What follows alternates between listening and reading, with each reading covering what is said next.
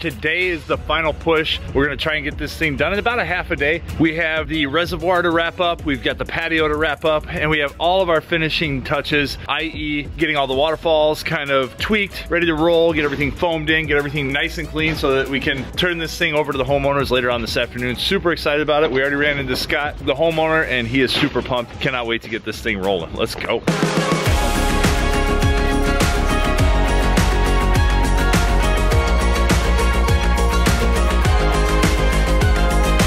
We are back. It's day 3 out here. We're at kind of a really cool point in the project, and I want to turn the camera around because this is a pond overflowing a negative edge into a pondless waterfall, which we talked about earlier in the video, and you've seen kind of some of that framework happening. The reason this is somewhat challenging and maybe confusing to some of you guys and girls out there is how to establish water level from the upper pond as it overflows into the basin. So we have a large piece of slate over here that's sitting in our dingo, and this is going to maintain that negative edge. That's what the water is going to overflow from the pond, overflow this big piece of slate, and then come down through a series of cascades into waterfalls into the reservoir itself, which is located down here. Now, when we're building everything, I wanted to establish the water level of the pond based off of the foundation of this house in order to bring water level as high as I possibly could to all the various viewing areas. So I dropped water level down about 3 inches below the foundation up over here that runs along this side of the pool house. So what that's going to do is that's where I'm going to, that's probably good right there. We can go a little high. So when we are over here, we're going to excavate our weir, which is that area where the water is going to overflow between the frame rocks. I went ahead and had the guys set up the transit to compensate for the thickness of that stone, which is roughly 2 inches. And then I also wanted to give us about 3 inches of water depth. Now I know that's probably a little bit more or a little bit too thick of water based on the flow rate of the pump and the width of that waterfalls, because we have about 1,000 gallons per linear foot per inch of water. But I can always dam that water up on top of that slate if I need to. The last thing I want to do is set that stone too tall in through here, meaning the top of that slate stone that's going to maintain that negative edge. The last thing I want to do is set that thing too high and then make all of these edges bad over here. So I'd rather set it a little low and then dam it up after the fact. So I'm just giving myself a little bit of wiggle room based on the calculations of the flow of the pumps that we have in here and the width of this waterfalls coming out of the pond. The reason I'm telling you all this is just make sure you do your due diligence and really understand where water level needs to be, account for the thickness of the stone, even the thickness of the rock pad and the fabric and stuff on top. You can see that they're kind of cutting out this channel. This will be level left to right as well as front to back, and we also want to make sure that this is nice and compacted in through here. So you can see that they're not using those round point shovels and disturbing a lot of this dirt. They're more shaving it to the elevation that it needs to be. So once we get this area kind of carved out, we'll fold the underlayment over, then the pondless reservoir liner, and then we're gonna fold the pond liner back over the top and create an overlap. So the pond liner is actually gonna overlap this reservoir liner right here. So right now, we're just gonna go ahead and shave all this stuff down, get it to the elevation we need, fabric liner, and then more fabric, and then we're gonna go ahead and set that stone, and then we can continue rocking in all of this area inside the pond, as well as continue to work on this waterfalls over here. I hope that makes sense to you. I'm gonna go ahead and kind of show you the step-by-step process. We're gonna get this nice and level, cut out some of those roots, and then we will be using a lot of gravel to backfill behind these rocks. So we'll have to use probably a heck of a lot of foam in order to create a watertight seal. Also, the reason that we are using such a thin piece of slate is so that in the event that the pump ever shuts off, we're not using an 8-inch thick piece of stone to maintain that negative edge, driving the level or the liner down even further. Remember, we're gonna foam all this stuff, but that is not a waterproofer. So the water will continue to drop until it gets below the bottom of the stone and it hits the impermeable membrane of the EPDM liner. So I want to use a thin piece of stone as opposed to a thick one. In the event that the pump ever shuts off, that pond will only lose the top 2 inches of water as opposed to 10 inches or so if we had a much thicker stone. I hope that makes sense to you guys, and I'll explain that as we kind of hit all this stuff in.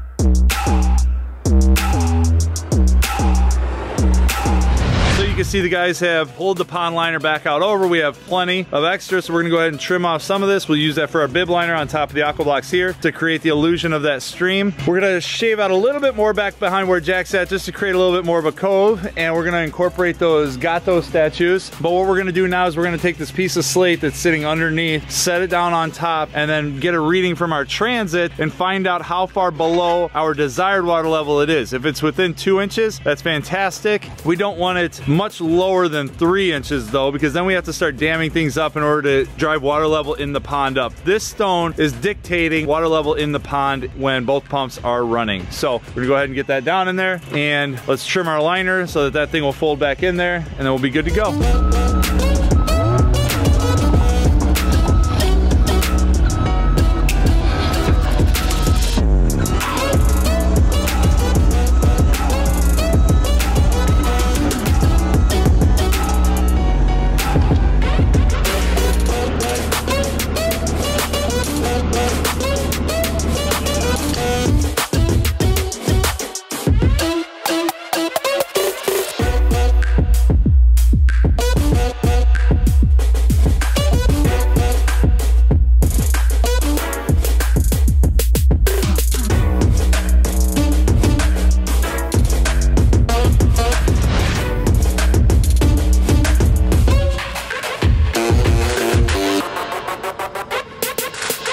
All right, so you can see guys are kind of milling around. It is now the end of the day. Really happy and pleased with the progress. You can see we've got our 3 feline statues that are about, God, they look almost 100 years old. They're definitely antique, but they are plumbed. We used some 1/4-inch poly tubing that we use in our auto dose units. I don't know if you can see that in there. Anyways, trust me, it's in there. So we've got 1/4-inch lines feeding these 3 cats, and that is ran off of our 2-inch line. And we brought the 2-inch line that's being fed from a 2,000 to 5,000 SLD pump, which is sitting down in the vault. There's a 2-inch line that comes all the way over to here. Bulkhead fitting behind this cat. The 2-inch trunk line is inside the liner, and then we teed up and reduced it all the way down to 1/4 inch there, and then that 2-inch line goes underneath this negative edge spill stone, back behind all this rock and gravel, and then the last one is the circulation jet, which we will trim down tomorrow and put a ball valve on, but that's a 1-inch flex PVC, and then there's a cap right about there. We have about an 8-inch stub of pipe at the end of that tee. This is that spill stone that we talked about. This is what's going to maintain that top water draw. The water's gonna get pulled across this,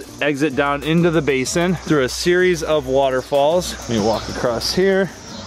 We've got our bib liner in to create that illusion of the false bottom, and then here is waterfalls that's dropping into the reservoir itself. So we've got somewhat of a taller waterfall here. It splits behind this rock and then kind of dances and cascades its way around back in through here, lighting down between those 2 rocks there. We still have a lot of touch-up work to do, a lot of grading all in through here, finish off the rock in our basin, but we're in the home stretch. We've got to finish up the waterfalls up there, feather out our berm, a couple wing wall rocks here, a couple there, and then we also have to build a little patio that's going to come up out over those paving stones, those wall stones over there. So that's going to be a little bit of a challenge, but we are going to get that done as well as get everything else done tomorrow. Hope you guys are enjoying the progress. We are going to crush this thing tomorrow, and you get to see plenty of beauty shots tomorrow afternoon. All right then, good night. Okay, so like I said, today is the final push. We're gonna try and get this thing done in about a half a day. We have the reservoir to wrap up, we've got the patio to wrap up, and we have all of our finishing touches, i.e. getting all the waterfalls kind of tweaked, ready to roll, get everything foamed in, get everything nice and clean so that we can turn this thing over to the homeowners later on this afternoon. Super excited about it. We already ran into Scott, the homeowner, and he is super pumped. Cannot wait to get this thing rolling. Let's go. All right, we've got Corey back over here. He's back from medical leave. His blister healed. All right, so we've got Dan and Luis over here. They are going to start working on the patio. So we're gonna be using this 3/8 stone chip. So they're gonna go ahead and start filling all this up. Got some joining sand over there. We've got our mulch. We've got a handful of extra boulders that we're gonna go ahead and move back. Jack, Corey, and I are gonna finish working on the waterfall area and then get the pond rinsed and start filling so that we can go ahead and get that filling while we're finishing off the reservoir area ourselves. So a lot of work ahead of us. As long as we stay efficient and purposeful in the order to which we're doing things, I think we're really gonna make good progress today. So, all right.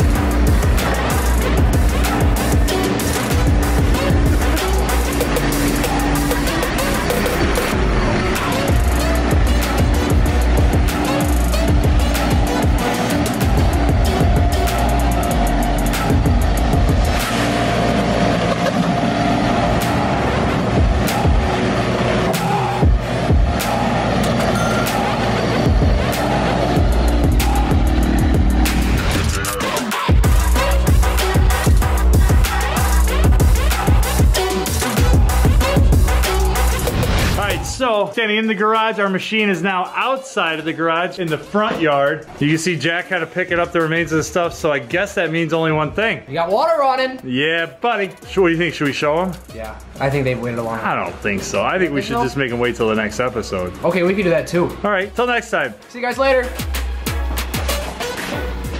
Look at that cute butt walk away. Yep. Mm-hmm. What? Nothing. Oh my gosh. Well, it's been a flurry of activity this morning. We all came together and we reached our finish line. We just pulled the machine out. Patio's done, mulch is in, water is flowing. We've got a few things left to pick up and it looks absolutely stunning. Dan did a fantastic job on the patio to kind of finish up this part of the day. The rest of the guys, Luis, Corey, Jack, and myself, finished up all the edges, getting all the rock in and getting everything cleaned and filled up. And I am just blown away and speechless. It just looks incredible. Hang on.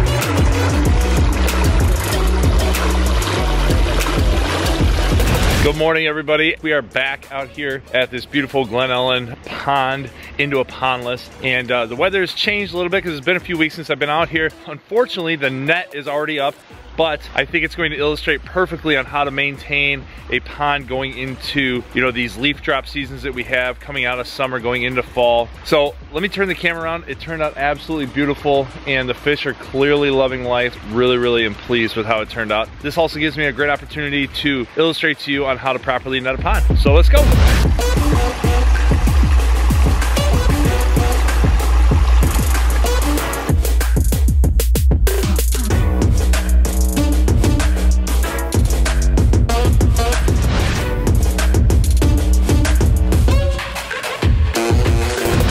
So here's that patio that we created. You can see we have the netting up. Scott, the homeowner, did a fantastic job running his main line going over the top, which is tenting this net. You can see we already have leaf debris that is collecting. We've got acorns and oak leaves dropping from these overstory oak trees. And soon enough, it will be dropping from the maples and all of that stuff. So what the net is actually doing is preventing all that stuff from dropping down into the pond. And yes, it will end up overflowing into the pondless reservoir down there, but it's preventing anything from dropping to the bottom, which will greatly reduce the amount of maintenance moving forward, especially when opening it up in the spring. This string line holds it up, is almost acts as the eave of the netting for the pond, and then it goes over the backside. And then any excess netting, you can see he's got weighted down by a handful of stones over here. Let me come down to the bottom. Again, here's that netting. Super important.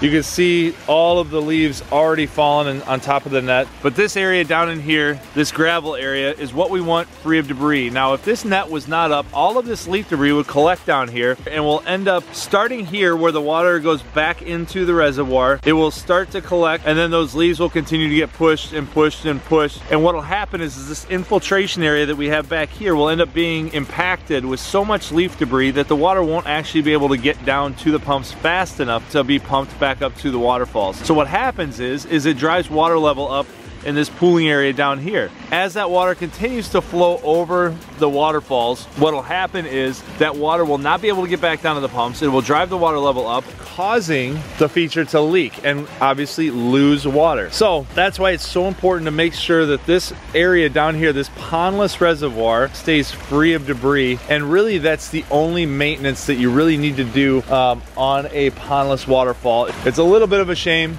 that the net's up because it really doesn't take away from the overall beauty of the waterfalls, but it's such a gorgeous split waterfalls coming down that negative edge coming over the top. So awesome. But by coming out here and showing you this project a few weeks later, it really provided the opportunity to illustrate the importance of fall netting, what it can do and how it can help with your water feature. So listen up, everyone. This water feature was an absolute pleasure to install.